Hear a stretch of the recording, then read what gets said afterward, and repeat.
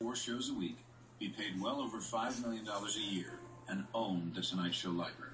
He produced all future episodes, which would be cut from 90 minutes to 1 hour. The most powerful star in television. Come here, Atticus. Everything he wanted. Atticus.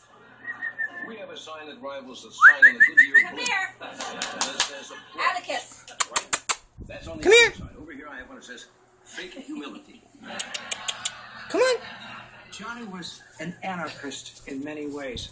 There's the wonderful story of his going to the Polo Lounge at the Beverly Hills Hotel and being asked by the mayor to put on a necktie. It's going right now. Johnny put on a huge Do-do-do. necktie that was there for that purpose, but took off his shoes and socks since there was no regulation about going into the Polo Lounge barefooted. Until he, of course, did it.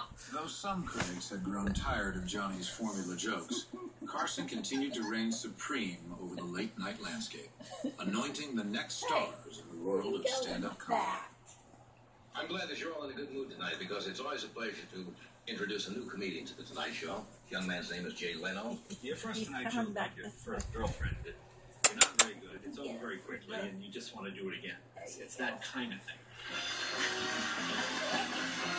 But I remember being more nervous watching it at night than I was actually at the time doing it. Isn't there a commercial where the husband is so insecure, can't even tell his wife she makes a terrible cup of coffee? More coffee, honey? I don't know, thanks. I think I'm just getting an apartment downtown.